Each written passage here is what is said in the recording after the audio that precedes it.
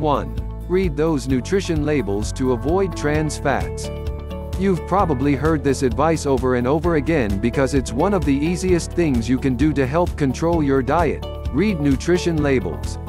Aside from telling you about how to eat a heart-healthy diet, nutrition labels can also help you avoid one of the worst ingredients for your cholesterol levels, trans fats. Trans fats, also known as hydrogenated oils, or partially hydrogenated vegetable oil, are sneaky ingredients that may be good for food manufacturers, but they're not so good for you. Trans fats help make products last longer so they can ship and store easier.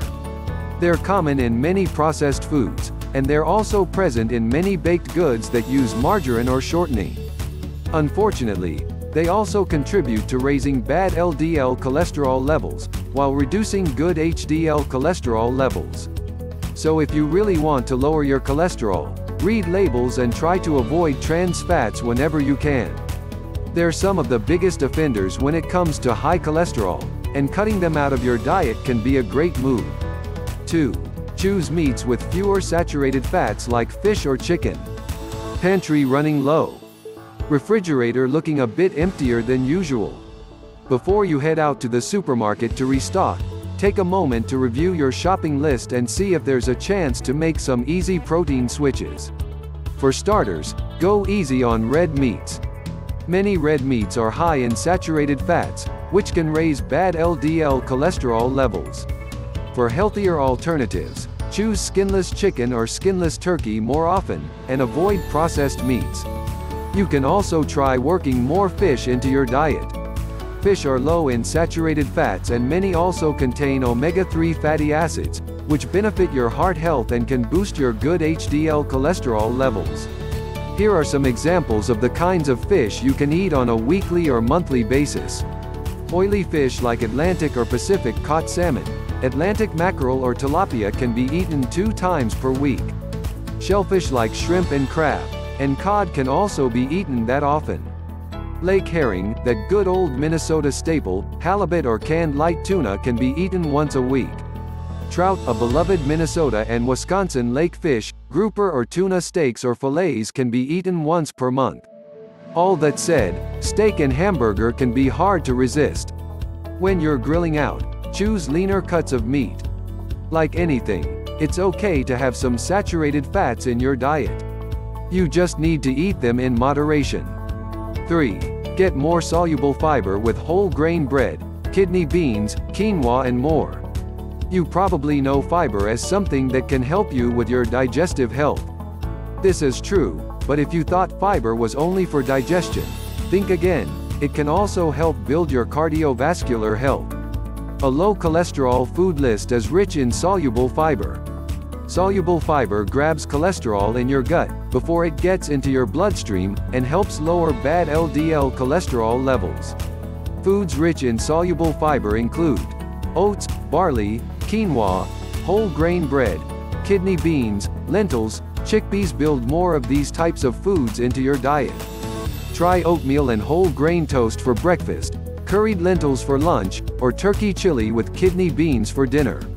But one thing that's important to remember here is that not all good foods are created equal. Generally, the more processed a grain or bean, the less likely it is to have healthy benefits and nutritional value. Whenever you can, try to stock up on fresh ingredients. 4. To boost unsaturated fats and fiber, snack on avocados, strawberries, peas or walnuts. There's nothing wrong with grabbing a snack between meals to boost your energy or settle the rumbling in your stomach that your coworker just overheard. But common snack foods like chips, microwavable popcorn, cookies, pastries or crackers are high in trans and saturated fats. On the other hand, snacking on fruits, vegetables and nuts not only can help you avoid bad fats, but also get good fats and fiber. Raw nuts are high in unsaturated fats, which are the best kind of fats. They raise your good HDL cholesterol levels and lower your bad LDL cholesterol levels. Other examples of foods high in unsaturated fat include avocados and olives. Nuts, along with many fruits and veggies, can also be great sources of soluble fiber. Adding as many of these foods as you can to your diet can be a double dose of cholesterol-reducing impact. Not sure where to start? Here are some suggestions. Avocados, apples, strawberries, blueberries, oranges, grapes, olives, peas, broccoli, carrots, okra, eggplant, walnuts, peanuts, almonds, cashews, pistachios. As with meats and whole grains, remember that more processing means less benefit. For example, you won't get as much value from applesauce as you will from eating a whole apple. So, if you're able to, try to get raw fruits, veggies and nuts, unsalted if you can. 5. Embrace low-fat milk, cheese and yogurts. Choosing to lower your cholesterol doesn't mean you have to give up everything you enjoy. It's simply about making smarter choices. When it comes to dairy, this is a big area where picking a healthier alternative can be an easy win. For items like cheese, milk, cream and yogurt, use low-fat dairy products instead of the regular versions. If you're feeling experimental, try soy milk, too. Who knows? It could become your next craving. Making these changes is helpful because full-fat dairy products contain saturated fat as well as cholesterol. By picking a low-fat, or non-fat version, you're building healthier levels of cholesterol in your bloodstream. 6. Prepare your food a little differently. It's not only what you eat, it's how you eat it. Just as you can change what you buy in the grocery store, you can also choose healthier ways to make your food that help lower your cholesterol naturally.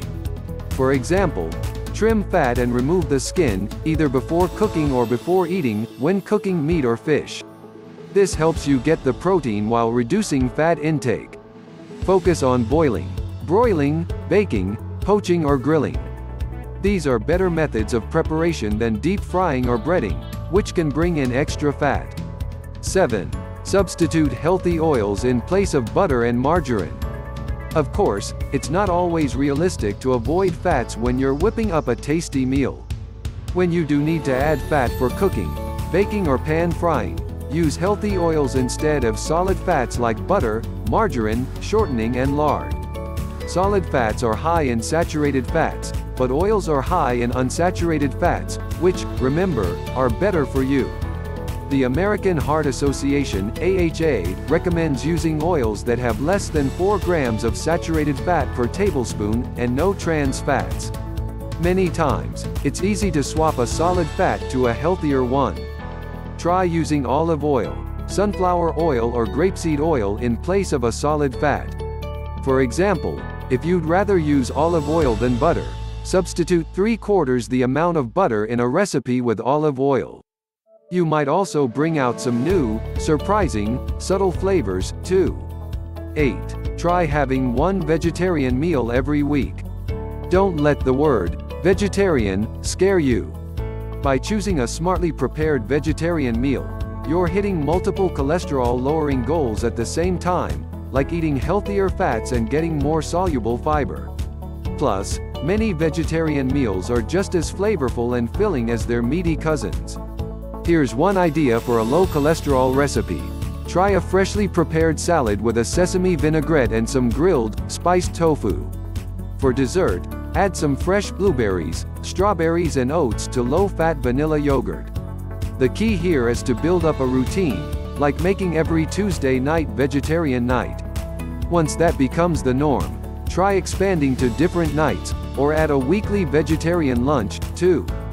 You can also be flexitarian by just eating smaller portions of meat. Over time, these modifications can really add up and pay off. 9. Work in some more movement to your daily tasks. By keeping your body moving, you're helping it do what it was meant to do, which can result in all-around health-enhancing perks. This includes raising good HDL cholesterol, managing blood pressure levels and many other heart-healthy benefits. Do you need to start running every day? Do you need to join a gym or buy a bunch of home fitness equipment? If you want to, go ahead. But there are many other choices, and finding a routine that works for you is what's most important. Ideally, you want to aim for at least 2.5 hours, 150 minutes, of moderate physical activity every week. You can break that up however you like. You might focus on doing something every day, or you could dedicate yourself to just a few days per week. The key is to just get started. For example, do you usually take the elevator? Take the stairs instead. Do you walk your dog every day? Go a little farther than usual, or walk at a faster pace. Need to go shopping? Park farther away than you normally do. Catching up on your favorite TV series. Try stretching, dumbbells or kettlebells while you're watching rather than just sitting on the couch.